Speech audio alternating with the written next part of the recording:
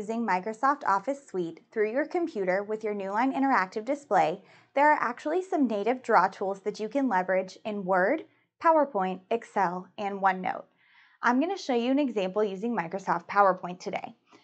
So the first thing I'm going to do is actually put my PowerPoint into present mode by pressing the present button here.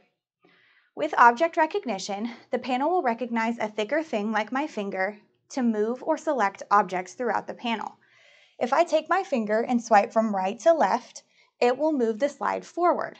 If I swipe from left to right, it will advance my slides backwards. If I take my thin-tipped object, my stylus, as a writing utensil, Microsoft Office will automatically recognize this as a writing utensil and allow me to annotate without pressing any other buttons. If I would like to erase, I can use my palm or my fist.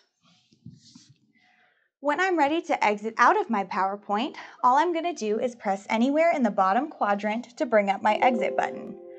Now PowerPoint is going to ask me if I want to keep or discard my annotations.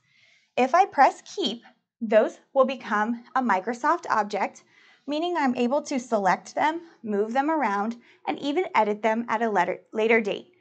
To save my PowerPoint, all I'm going to do is press File and Save, just as I normally would with any other PowerPoint or Office Suite product.